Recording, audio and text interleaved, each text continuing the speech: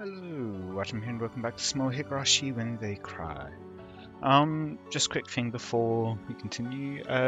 If you have any idea how much longer you expect this to go, just so I know how to split the parts roughly, and so that I don't end up with just ending a part about 5 minutes before the end of the entire thing, yeah, just let me know in the comments. And with that, let's continue. And that was when Hanyu stepped forward and placed herself in front of Mion. 羽生、危ないから下がって。勇敢なるミオン、あなたの勇気はそれで十分です。人の世のババ抜きが必ず人に押し付けられなければならないものならば、それを引き受けるのが私の役目。羽生、あんた何を。私も部活メンバーに加われてよかった。この世界はすごく楽しかったです。私も部活メンバーに加われてよかった。見ているだけじゃなく、加わる部活は本当に楽しかった。ありがとう。もう十分に楽しんだ。神の身には過ぎたくらいに幸せだった。In that moment, Hanyu glared at me adamantly. さあ撃て、人の子よ。人の世の押し付けずには済まぬ罪を放て。それを受け止めてやる。わかったわ。わかったわかったわかったなら死ね。 The club members must have thought I was joking, or bluffing. They didn't think that I would actually shoot. There was a noise like something exploding. In a world where time became as sticky as syrup, we saw it happen. The silver bullet hitting an invisible wall in front of Hanyu, as though the wall was protecting her. The bullet wanted to pierce Hanyu's chest, but it couldn't reach its goal. A bead of sweat formed on Hanyu's forehead. She had stopped the bullet with an invisible force.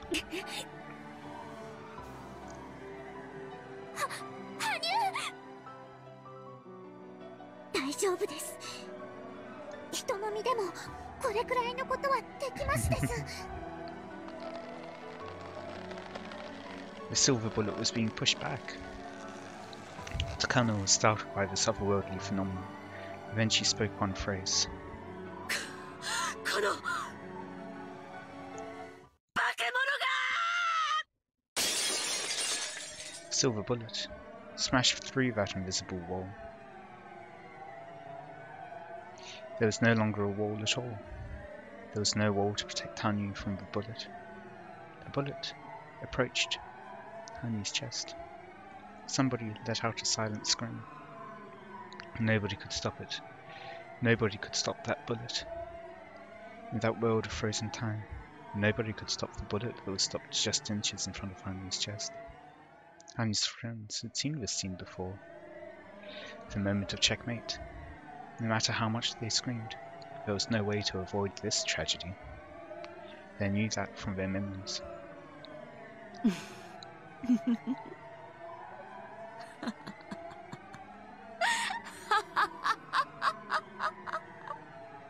あなたは死ぬ。好きなだけ走馬灯をご覧なさい。それが終わったら胸板をぶち抜かれて血をばらまいて、自分の血で溺れてのたうち回って死になさい。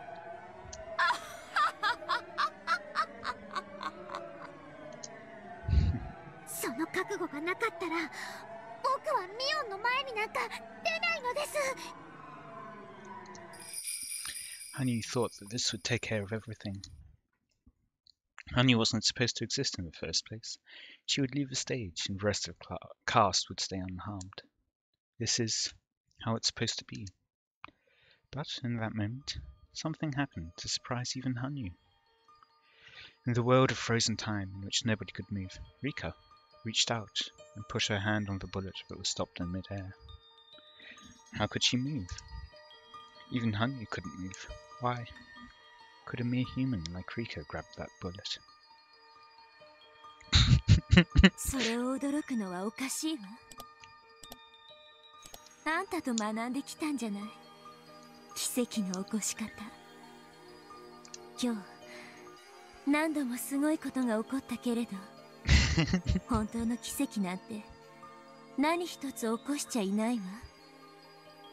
すべて死んじゃえば起こって当然のことだった。だからこの最後の瞬間に本当の奇跡を使うわ。私お社様の生まれ変わりだしね。最後にこの程度の奇跡は使わせて。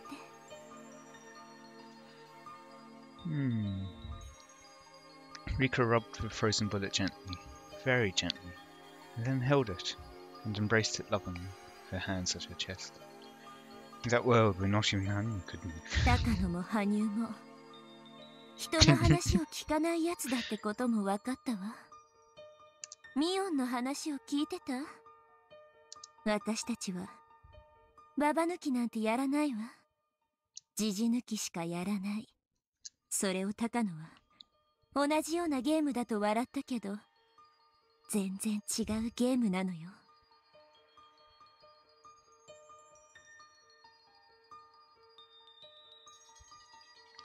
An old maid, single joker, an unharmonized element is added to a full harmonized set of cards, and people try to foist it onto another. But an old bachelor, one card is removed from that harmonized world, and everyone foists the unharmonized fragments on each other. It's different than having a joker, because everything would be in harmony if there wasn't something missing. Players try to get rid of something in both games, but what they try to get rid of is very different. ジジ抜きも同じ。敗者の手元に1枚カードが残って終わる。それを高野が同じだと例えた気持ちはよくわかるわ。でもね、違うの。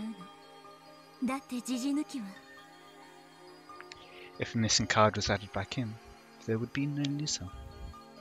Honey, the missing card in this world where someone has to foist their sins onto another, has joined the game. So this game has no losers. It is still trying to take one card away? What a waste of a miracle. 敗者なんかこの世界にいらない。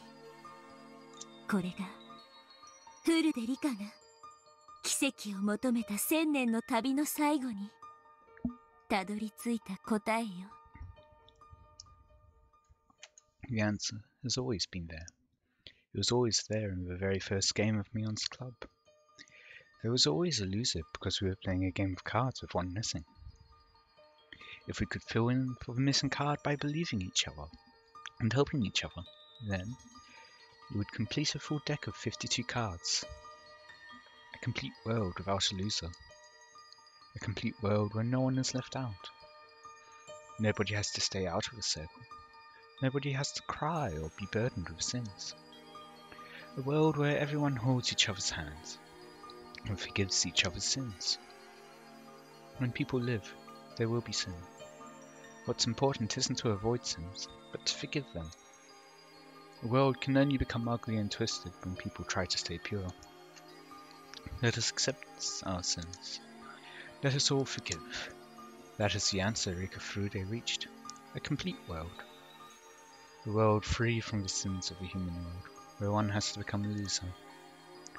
Rika reached that as a human being. After an unbelievably long time, she finally reached it. Welcome home, Mother.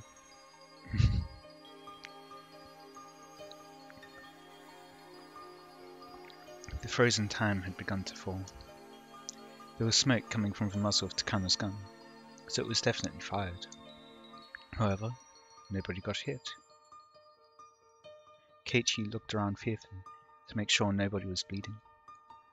They were all fine. Nobody had been shot. 外しやがった。ざまあないね。Tension lifted in Mion's body, and she began to sweat all over. この私がこの距離で外すなんて。 All the club members thought the same thing. It was a miracle that the bullet didn't hit anyone. The club members had all felt the same way.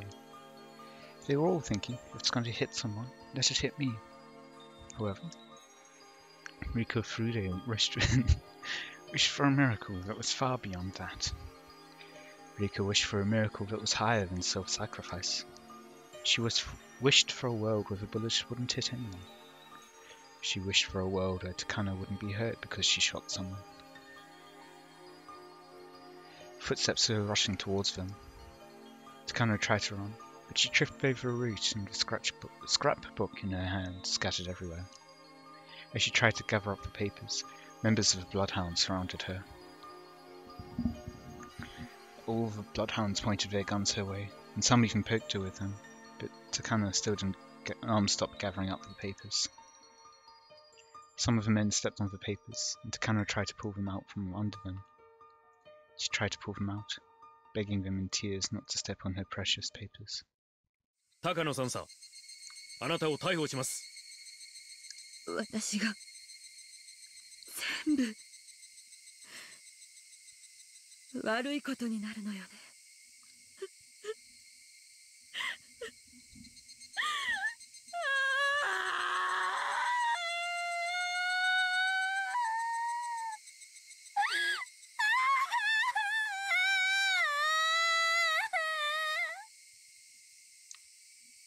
The club members, feeling bad for her, looked at the ground. 立て。両手を後ろに回せ。こら、抵抗するな。いや、いやよいや。おじいちゃんのスクラップ持ってくの。いや。 Takano just wanted to pick up the pages of her scrapbook. The Bloodhounds, thinking that she was just resisting, pulled on her hair to try to make her stand up. Although this was her fate, it was too hard to watch her be treated that way. And then, a noble voice resounded among them. Mate! Oh. Radiating with divine light, a man appeared. They all knew this man very well, but they had never seen him look so determined. 調査部の富武2位だ。彼女は調査部が保護する。しかし、富武2位。司令部から直ちに東京へ連行せよと命令を受けています。君たちは彼女を見て気づかないのか。彼女の全身を見ろ。かきむしった後でいっぱいじゃないか。ひなみ沢症候群のかなり高いレベルの発症が疑われる。There were lots of horrible scars on her wrists, arms, and neck, singular. Takano has scratched herself throughout the day because of all the stress. There was no way for anyone to be certain if those marks were symptoms of the syndrome. But when Tomitake said that, it certainly sounded true. しかし、サンサは入江機関で予防薬の投与を受けているはずです。発症するわけがありません。君たちは資料をちゃんと読んでいるのか。予防薬は 100% の効果を保証するものではないと書いてあるぞ。十分読んでいれば彼女の状態が末期症状であるとわかるはずだ。調査部は彼女の尋問にあたり、ひなみ沢症候群の治療が最優先されると考える。そもそも今回の事件が彼女の意思に基づくものなのか、末期発症による妄想、錯乱によって引き起こされ、それを誰かが利用したのか。慎重な判断がなくては、全容解明は不可能であると考える。彼女の罪なのか、彼女の病んだ病の罪なのか、この場で断言するのは不可能だ。それを判断するためにも、彼女には治療を受ける権利があり、義務がある。次郎さん。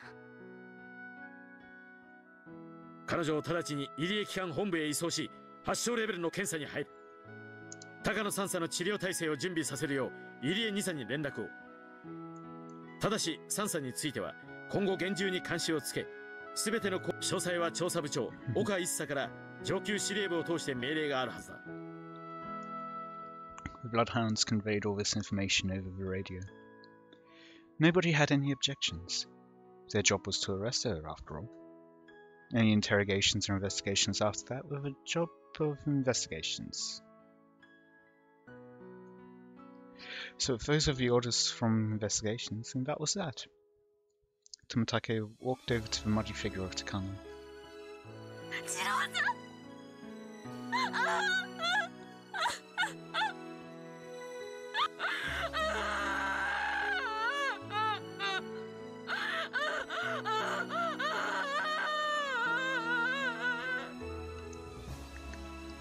Takano buried her face in Tomitake's chest and cried. Only Tomitake and Takano knew the meaning of those tears. 遅くなったね。君を迎えに来たよ。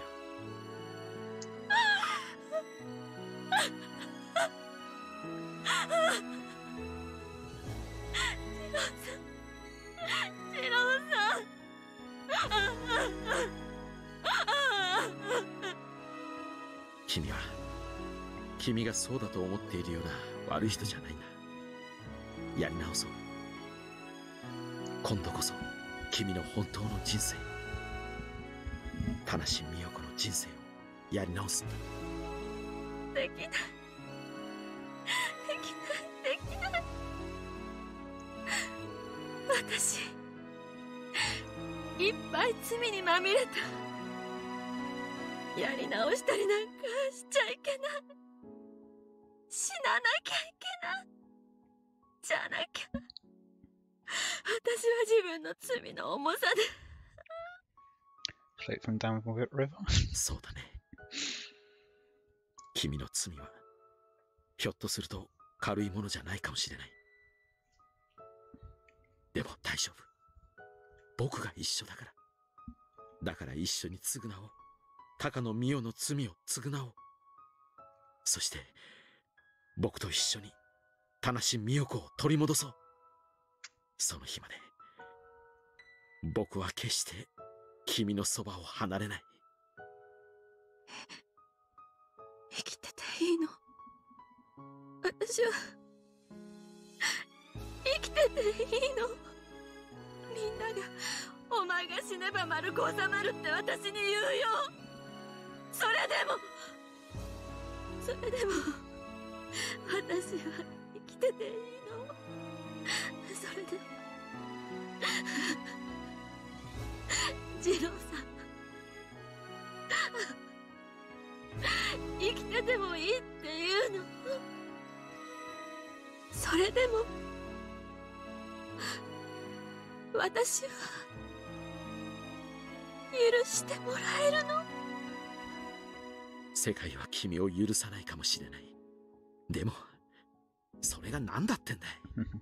僕が君を許すよ。だから生きよう。死ぬことは罪の償いにはならない。生きて償い、世界に許しを請おう。そしてやり直すんだ。そうしたらきっと思い出せる。君が本当はどんな人で、どんな風な笑顔を浮かべていたかをね。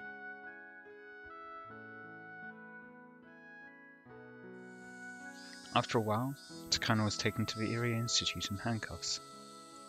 She was, however, handcuffed with her hands in front of her. She was holding the scrapbook. Tomitake had cleaned the mud off of it. The downpour from the early afternoon had passed. The cicadas began singing again, reminding everything that this was a normal June in Hinamizawa. It was so hot, despite being June, and the sky was brilliantly clear. Someone asked someone else for time. She looked at her watch. It was 3 p.m. The Washinagashi festival would be starting at 5. It was almost time. Even from there, the 3-day shrine could be seen. There were red lanterns hanging all over. Once the sun went down, those lanterns would be lit. It was almost time for the Washinagashi festival. And with that, everything would end. When the Higurashi cry. The game that had stretched across different worlds had ended. And what the winner obtained after their victory is that The game ended, without a loser. Hanyu was prepared to leave after the game was over, but she was still there. She was allowed to be there. In other words, she wasn't the card that was taken away. The card that was taken to play their game with the 4th Bachelor was no longer there. The breeze rustled Hanu's sweaty messed up hair. She was dumbfounded. Rika went over and stood next to her. She didn't need to say anything. She only smiled at Hanu. That girl had pretended to be a bystander, but decided to step up onto the stage. And then she thought that was enough, and tried to step off of it. With those memories of her bright time on stage, she tried to step off, but someone grabbed her sleeve and stopped her. She was told that she could stay. Then she realized she was still on the stage, and she didn't have to leave after all. There was a spot for her on the stage, and she was no longer a bystander. And that was an unbelievable miracle. She didn't even exist in the script.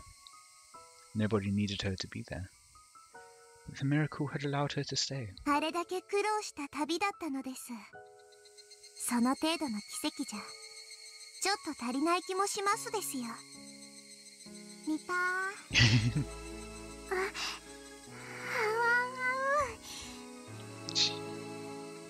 十分ですよ。こんな奇跡僕の身には十分すぎて。 Rika smiled at Hanyu one more time and passed her what was in her right hand. Hanyu felt something cold and hard. What was it? Hanyu slowly opened her hand and looked at it. It was the bullet Kano had fired. Surprising no one. This was the proof of their miracle. It was the proof that Hanyu could exist there.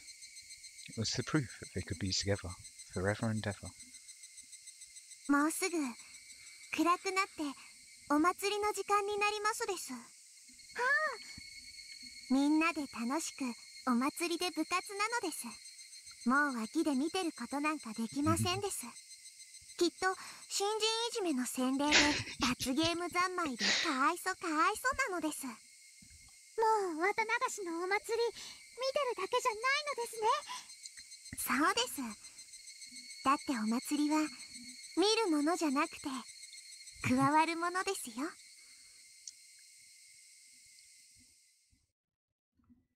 Were they testing the speakers? It was still bright outside, but there was music playing already. The cheap dub BGM collection of festival music could be heard from the Furude shrine in the distance. It sounded so exciting to her. This is what she had wanted to join in all this time. Rika held her hand. Let's go together. Let's go to the Watem festival. All of us. Together. Yeah.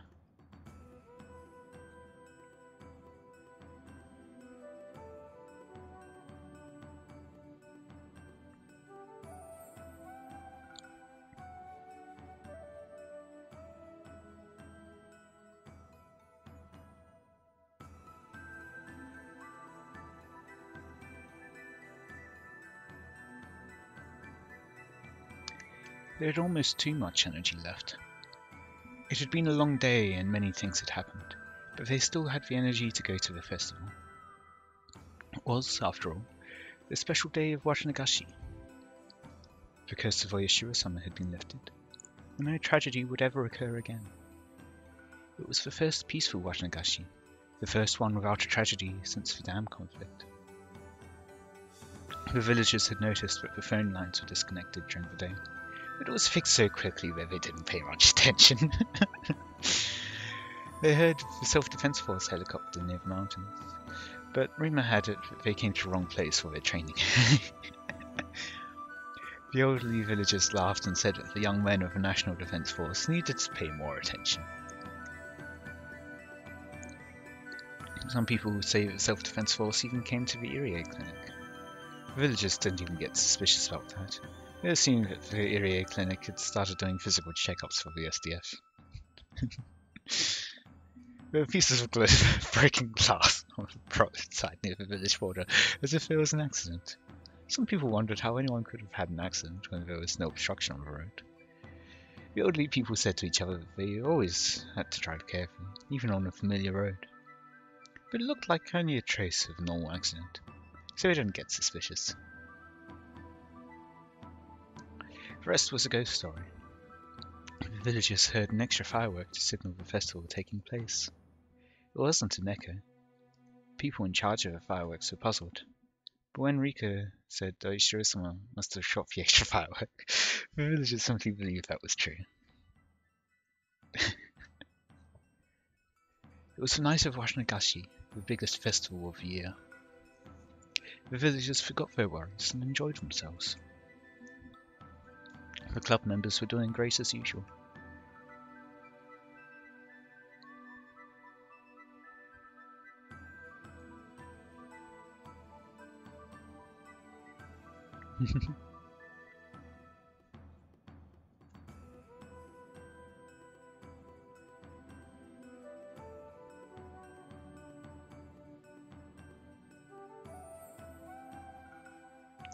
They were doing so great that they were all taken to the main tent and yelled at by the mayor.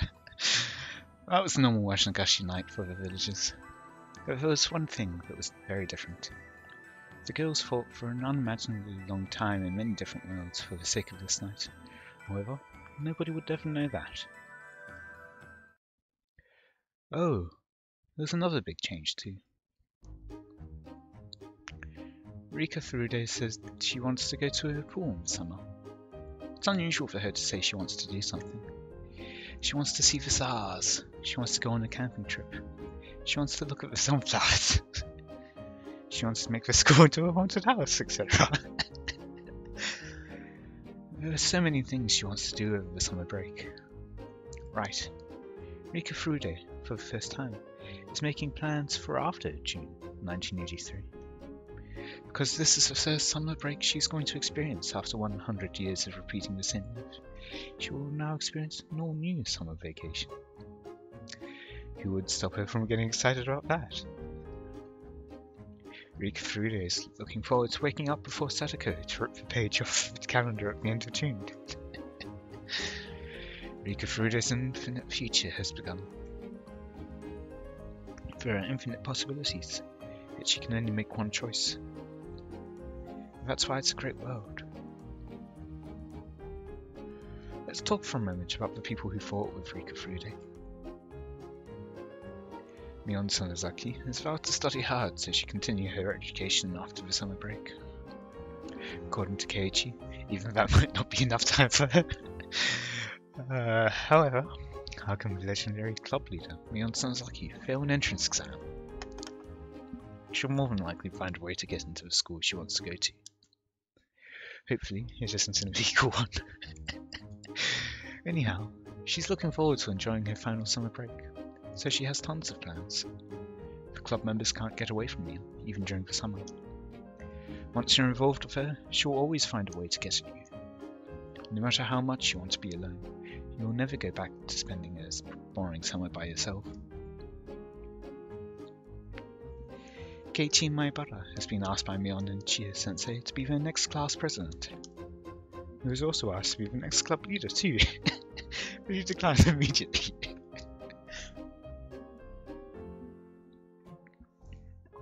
Keiichi likes the club because Mion runs it. He continued saying that it's Mion's club until she got mad. Keiichi can't understand why she's so angry. Well, Keiichi wouldn't be Keiichi if he wasn't Vince.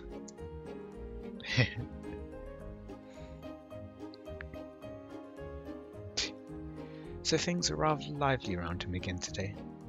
His good name continues to spread, even in Okonomiya.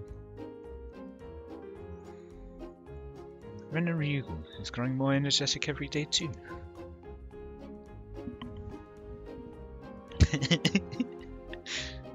Sadako, Rika, and Hanyu spend every day in fear of being abducted by her. Still, she's been acting more mature lately. She takes care of her younger classmates, and she's almost like a mother figure to the class. She's like a mother to all the club members too. After hearing that, Keiichi said he'd be the father of a class. Is that going to result in Rena going all kawaii mode and punching him or something? As usual, Rena thought about that too much and blushed. Sadako Ojo was as lively as ever. She used up most of her traps on the mountain during the battle with the mountain dogs, so she's setting up new ones for the next event. Aww. Rumour has it some members of the Bloodhounds are so impressed with her trap techniques that they asked her for some lessons.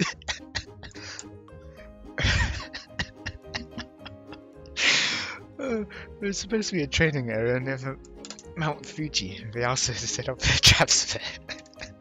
That's not a very good idea. The sea of trees really will become a forest of no return.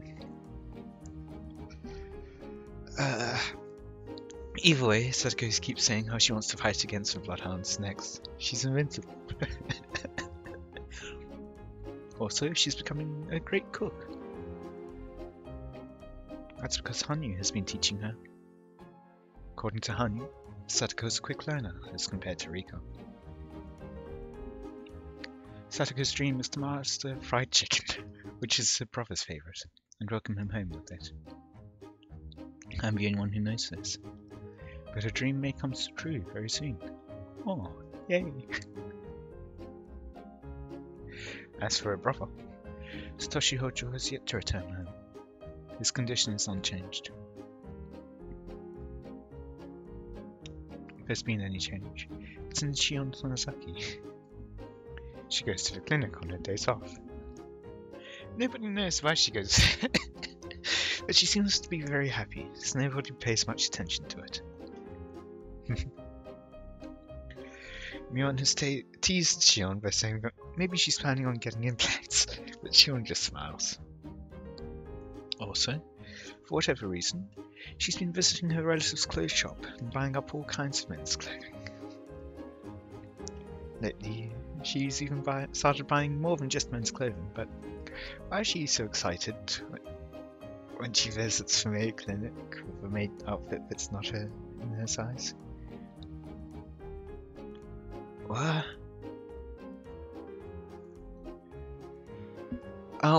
So half expecting some kind of, something from, Coach. Is she dressing up Satoshi with the maid clothing? I don't know. The truth is shrouded in mystery. The biggest change is probably that Shion babies Sadako nowadays. She tries to make Sadako call her Nene, which only annoys Sadako.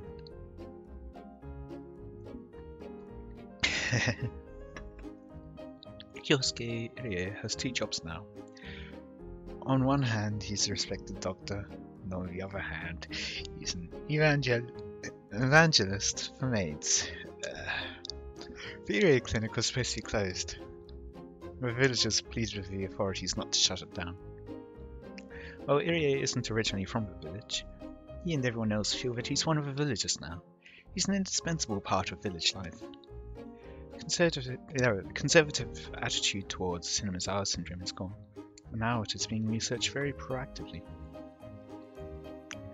The syndrome is being researched so passionately that, hopefully, in the near future, all the victims of this disease will be freed for good. Also, later on, Irie will publish an advanced article about the influence of the brain on human behaviour, which will surprise people in the medical world.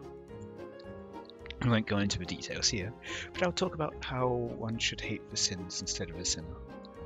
It will talk about how the deceased Hifumi Takano and Mio Takano's names will be mentioned in that article.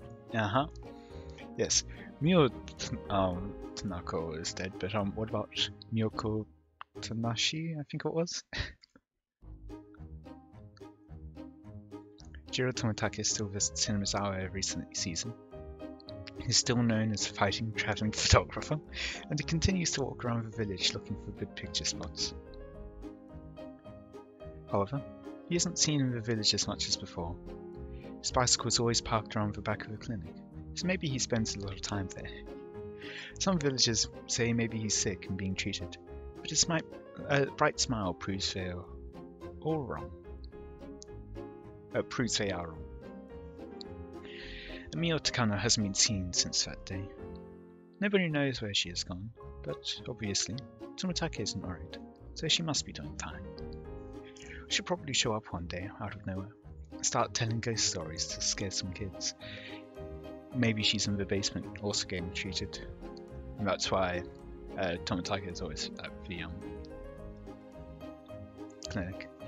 As for Mamoru Akasaka, what happened to him was pretty funny. His wife and daughter followed him in secret. They pretended to run into him at the festival. Rika called him Papa, so things grew complicated all of a sudden.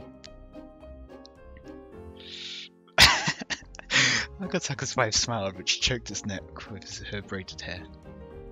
Her arms were folded, but her braid weaved like a tail. Squeeze. She tortured a man who destroyed a special forces unit without even using a weapon. Rika continued to tease him, making the situation even worse. However, Akasaka's family liked Tenrizawa, and they said they wanted to come back. Akasaka's daughter and Rika grew so close that they seemed like sisters.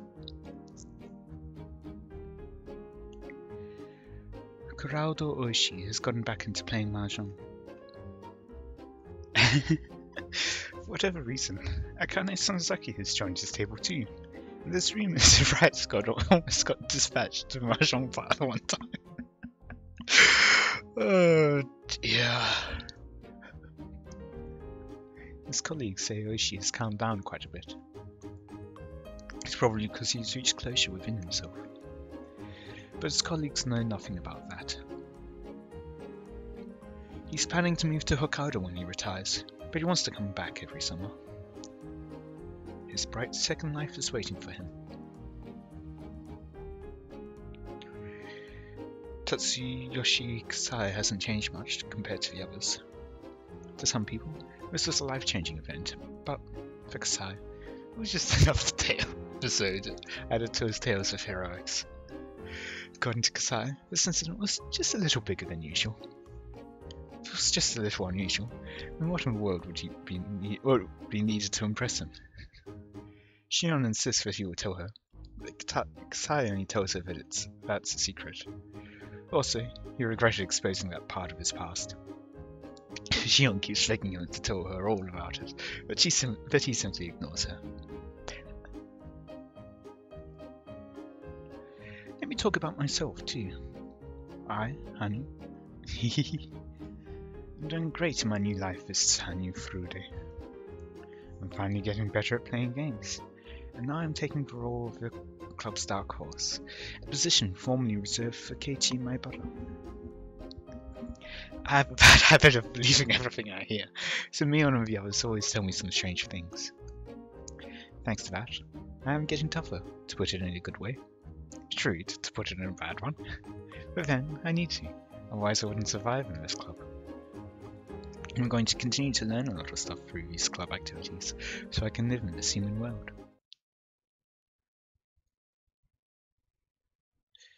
Sunday, June 19th, 1983.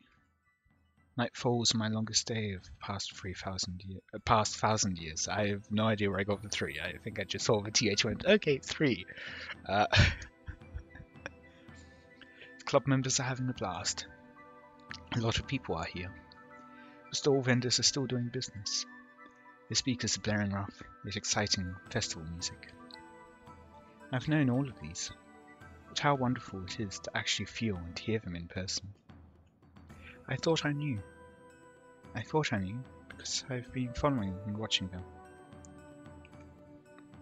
But that was completely different. I knew of it, but this is the first time I've actually experienced it. We had a takoyaki eating contest. There was no octopus in it, but it was still very tasty. We had a shaved ice eating contest. And I would have enjoyed the shaved ice if I had eaten it more slowly. I bought a candied apple for the first time. Everyone took a bite from it. It was tasty, and it was fun. No. We played a shooting game. I don't know how difficult it would be to shoot a target. I didn't know how difficult it would be, but it was fun too. Also, we played a shady lottery game. It was one of those things where you pulled a string and got a prize. Nobody got a good prize. We all complained about it to the vendor. That too was just so much fun. Then it was time for the dedication dance. Of course, we go there early, so we commandeered the best seats. I snuck out and stood where I was told to.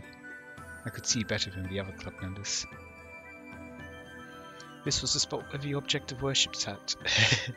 This was where I was supposed to be during the ritual dance. No, this is where I thought I had to be.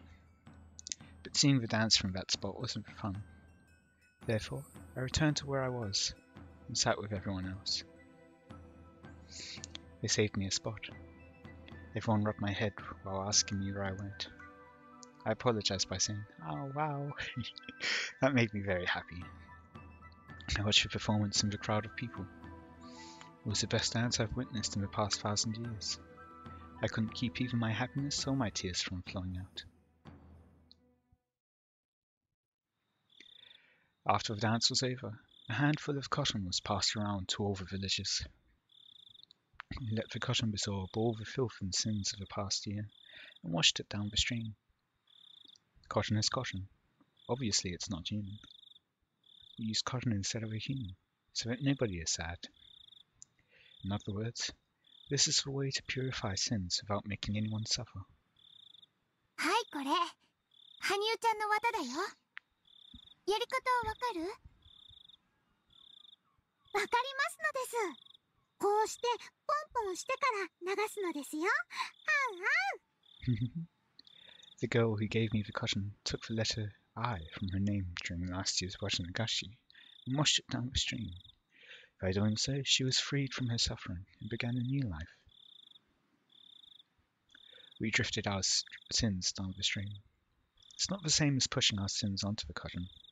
Instead, we wash away our own sins and forgive ourselves. We forgive each other, we help each other, and that's how we create our own story. I put my cotton in the stream gently.